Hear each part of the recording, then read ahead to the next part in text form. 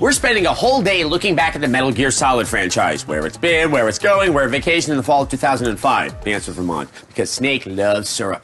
And now we find out where the franchise is right now with our review of Metal Gear Solid Portable Ops. Metal Gear games have a proud, storied tradition of homoerotic subtitles, like the Snake Eater or the Twin Snakes. That's why Metal Gear Solid Portable Ops for the PSP is such a letdown. I mean, why couldn't they have named it MGS, the Serpent Sucker, or maybe MGS, the Python Hunter? Bland subtitle aside, we're happy to report that this entry is a lot of fun.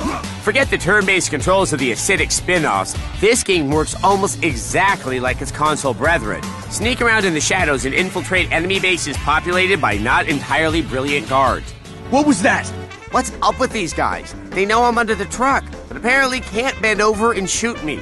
I guess we'll just have to come back to this one. At the beginning of the game, you're captured by the military unit that you used to work for. You're interrogated and then stomped in the groin. Look, I don't know anything. Now, can you please stop standing on my testicles? It's up to you to figure out why the Fox unit has turned evil and what's up with evil leader Gene, who has the uncanny ability to hypnotize his soldiers. I apologize for any sense of urgency. God, I wish I could do that.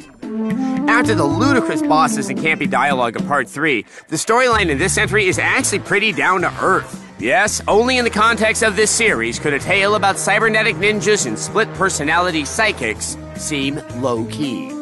What we love about Portable Ops is that Snake isn't fighting alone. For the first time ever, you can recruit an entire army of friends who'll help you along the way.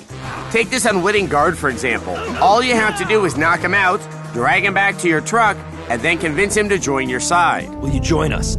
Of course, dragging bodies around gets tedious. Just ask John Wayne Gacy. Since your allies are usually wearing the same outfit as the bad guys, you can explore the levels undetected. Don't mind me, guys. I'm on your side.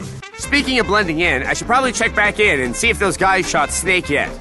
Nope, still waiting. On the plus side, we love the non-linear nature of this entry. You could revisit any of the levels to snag new recruits.